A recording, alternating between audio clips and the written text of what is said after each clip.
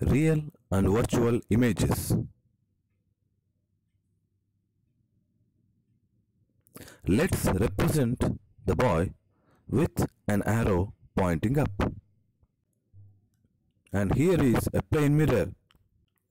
Let the top of the arrow be top of the head of the boy. When we see in the mirror, it seems to be formed behind the mirror.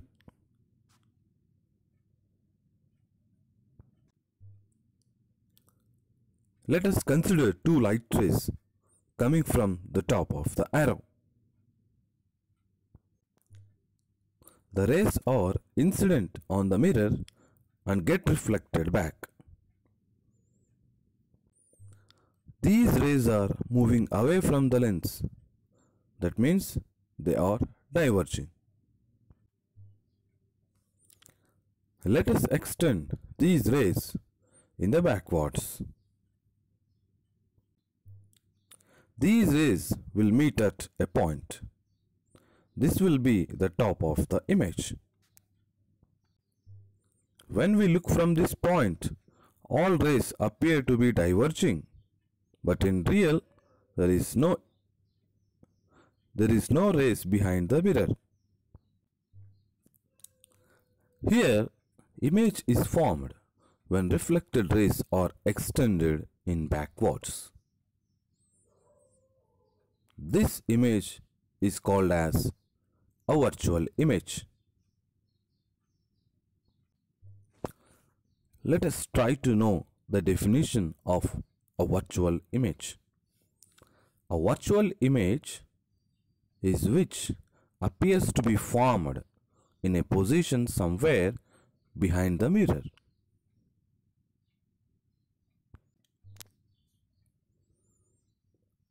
Every plane mirror forms virtual images.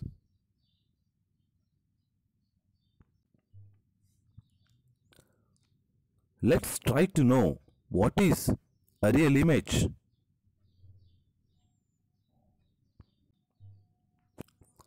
Let's replace the plane mirror with a concave mirror, because a concave mirror forms a real image.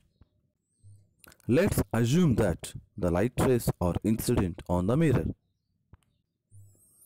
The reflected rays will follow laws of reflection. Let's try to know the difference between the reflection of plane mirror and concave mirror. In plane mirror, all reflected rays are diverging, but in concave mirror, all reflected rays are converging at a point. The image of the top of the arrow forms at this point. This is called a real image. A real image is formed by the converging of reflected rays. The real images formed by a concave mirror are always inverted